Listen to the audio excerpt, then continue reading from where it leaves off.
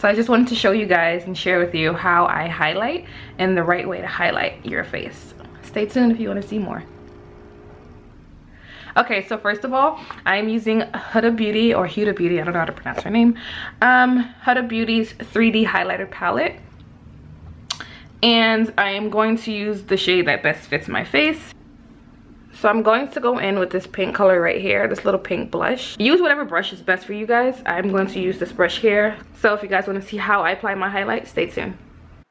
So I'm going to do a voiceover on this part because it's super easy for me. So I'm buffing this in lightly to make it look totally natural. And this shade is called Zanzibar.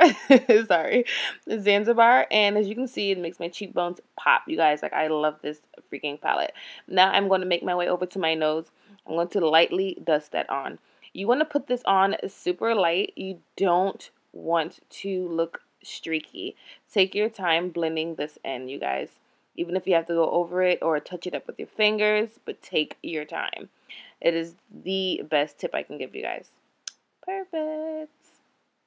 And finally, I'm going to layer it with Fiji. This color is so gorgeous. And Fiji is my favorite because it leaves me glowed up throughout the day, you guys. So, yep, that's all. And that's it, you guys. That's how I highlight my face with the Huda Beauty palette. You can use any palette if you like, whatever's affordable. Yeah, so that's how I highlight. I highlight above the cheekbones.